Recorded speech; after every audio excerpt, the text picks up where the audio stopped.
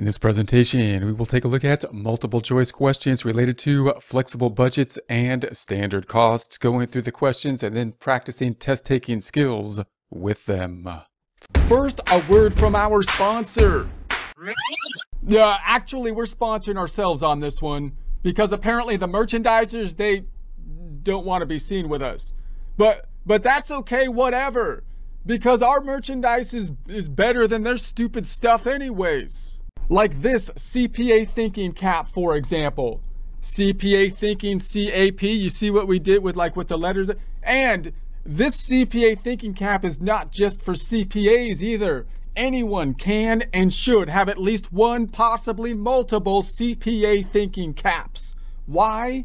Because based on our scientific survey of 5 people, all of whom directly profit from the sale of these CPA thinking caps, wearing this CPA thinking cap, without a doubt, according to the survey, increases accounting productivity tenfold. Yeah, at least. Yeah, apparently the hat actually channels accounting energy from the quantum field ether directly into your head, allowing you to navigate spreadsheets faster. It's kind of like how in the Matrix when Neo learns Kung Fu, or at least that's what the scientific survey's saying. So get one, because the scientific survey participants could really use some extra cash. If you would like a commercial-free experience, consider subscribing to our website at accountinginstruction.com or accountinginstruction.thinkific.com. First question, standard costs are A, actual costs incurred, B, present costs for delivering a product or service under ideal conditions, C, present costs. First question, standard costs are A, actual costs incurred, B, preset costs for delivering a product or service under ideal conditions, C, set by the IRS, D, preset costs for delivering a product or service under normal conditions, and E, the same for companies in the same industry. Let's go through this again using the process of elimination. Standard costs are either A, actual costs incurred. Now the standard costs aren't normally the actual costs, they're kind of more like the budgeted costs, so it doesn't seem like A would be the answer. B says preset costs for delivering a product or service under ideal conditions. Yeah, it sounds kind of reasonable. We'll keep that one for now. C says set by the IRS.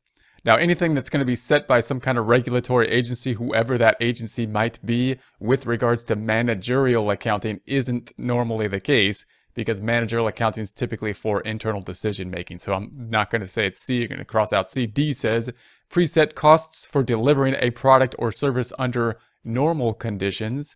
Now note that B and D are very similar. We have very similar scenarios between B and D, and therefore we might think that it would be one of those two answers. E says the same for companies in the same industry. And I'm going to say probably, I mean, it might be similar, but probably not D or E.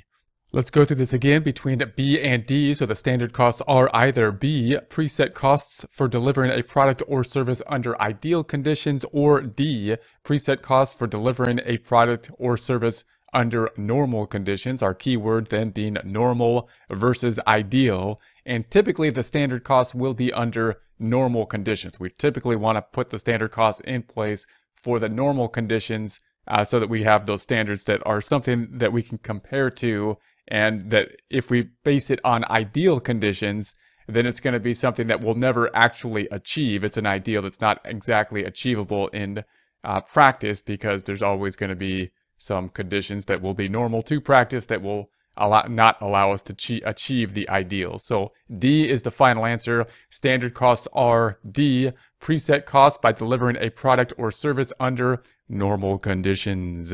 Next question. Expected costs to be incurred under normal conditions for production of a specific product or to perform a specific service are A, variable costs, B, fixed costs, C, preset costs, D, normal costs, or E, standard costs. Let's go through this again using the process of elimination.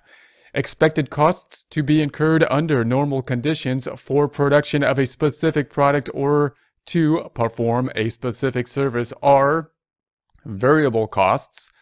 Now, the variable costs are going to be those costs that change as production levels change. And that's not really what we're looking at here. We're looking at the expected costs, kind of what we think is going to happen, something like the budgeted costs. So it's not variable costs. Fixed costs are the ones that stay the same. And again, it's not really what we're looking for, because what we're looking for is not the behavior of the cost. We're looking at the kind of the expectations. The next one says preset costs. And that sounds kind of closer to what we're thinking about here. The expected cost to be incurred under normal conditions. Preset costs, maybe. D says normal costs. And that's another term that sounds like it could kind of apply. Expected costs, the normal costs. So I'll keep that one. And E says the standard costs. And again, it sounds like a similar terms. Preset, normal, standard. They all sound like kind of the same type of thing. I'll keep that one for now. We'll go through this again. Expected costs to be incurred under normal conditions for production of a specific product or to perform a specific service are either preset costs, normal costs, standard costs. Again, all three terms sound like they could be something that we could name this type of cost, but the one that we typically are using here is the standard cost. So these are going to be the standards, the preset costs. So final answer. Expected costs to be incurred under normal conditions for production of a specific product or to perform a specific service are E, standard costs.